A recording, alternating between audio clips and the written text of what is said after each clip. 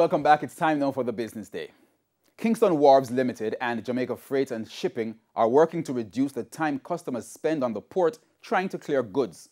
The initiative is being facilitated through a new online application called Click and Collect. Andrew Laidley reports. On a normal day at the port, customers wait an average 2 hours to clear goods.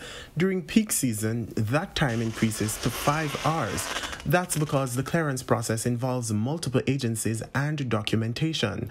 Now, customers have the option of completing the process online, slashing the wait time to no more than 30 minutes. Head of Marketing and Client Services at Kingston Wharves, Simone Murdoch, explains. There are many stakeholders that one will have to come in contact with in terms of clearing ocean freight. That's how the process is. And on any given day, on any given shipment, something may go wrong. And in correcting that in an expeditious manner, it may cause a customer a lot of time and, of course, a lot of frustration. So what this Click and Collect provides is that back and forth now is done by Kingston Wharves. So we've taken out the complication. We know that we can identify the errors, we can identify the gaps, and solve all those problems for the customer. So the customer only has to be responsible for 2 steps: payment and pickup. She says the initiative is also being introduced to reduce the spread of the coronavirus by limiting the amount of people using the facility at any given time. Sales and Marketing Manager at Jamaica Freight and Shipping, Anna Hamilton, says the online system allows for more efficiency since freight workers can now complete clearance overnight.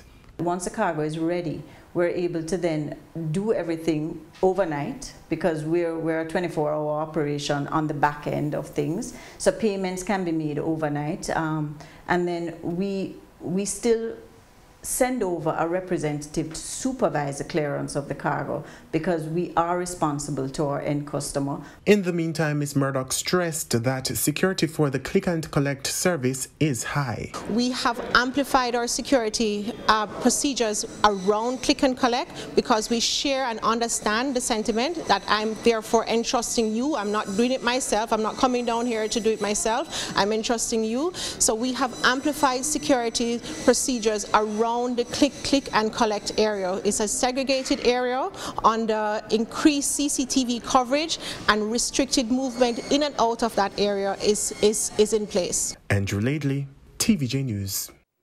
Currency trading ended today with the greenback selling for $146.25. The Canadian dollar sold for $117.80.